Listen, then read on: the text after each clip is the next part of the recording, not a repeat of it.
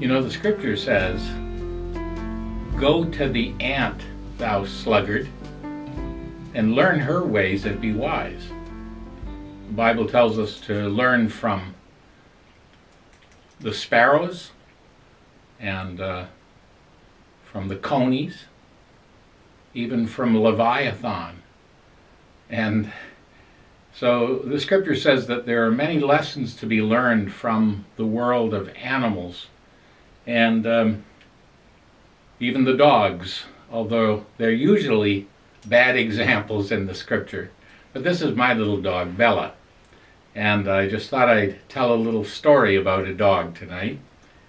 It's an interesting thing to me to see these little creatures and how very often they put us to shame, especially in the areas of their loyalty and faithfulness. And that's certainly true of these little dogs. William MacDonald, some years ago, told a story about going for a walk around a little lake.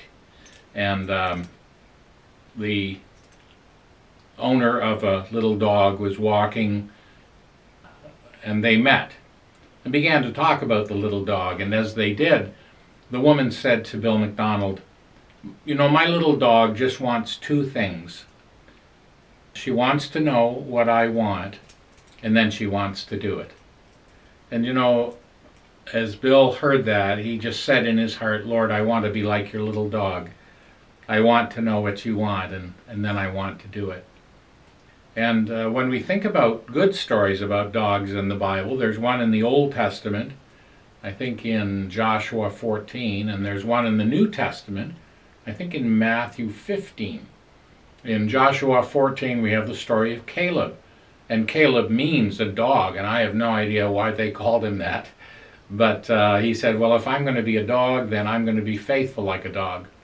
And what marked out Caleb was that he wholly followed the Lord his God. And this little dog here, when I'm away, she sits and watches, and when she hears my car, she's right ready.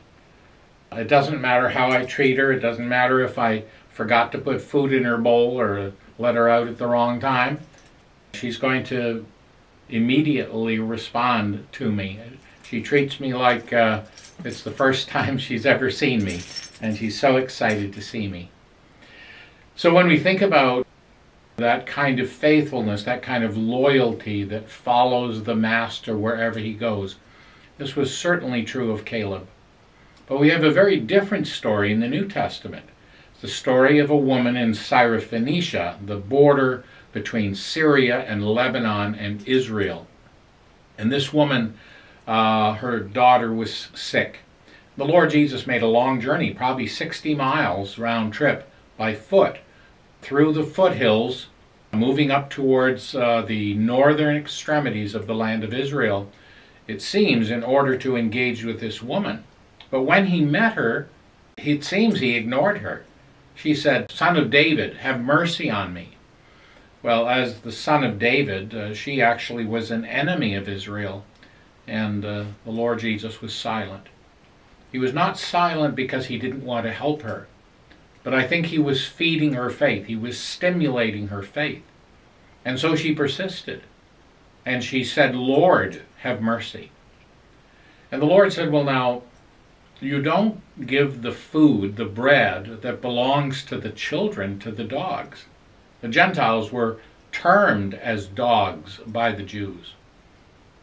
And the woman said, "No, that's true, but no, don't the little dogs eat the crumbs that fall from the master's table?" In other words, the Jews have more than enough. I'm not asking for what they want to eat. I'll take the leftovers. I'll take the crumbs. That will be more than enough. Dear Christian, if we as the Gentiles have received the crumbs, what will the banquet be like? May the Lord encourage us when we see these little dogs. You know, this dog is so sympathetic. We've had some people in our home who have been going through difficult times, and this little dog will go over to them and put her paw on them. We've seen this before with relatives who are suffering, and this little dog will show sympathy. And it's very convicting to me, because I tend not to be very demonstrative with those who are suffering. And it reminds me to learn from these little animals the faithfulness, the loyalty, and it be true of us as it was true of Caleb, that he wholly followed the Lord.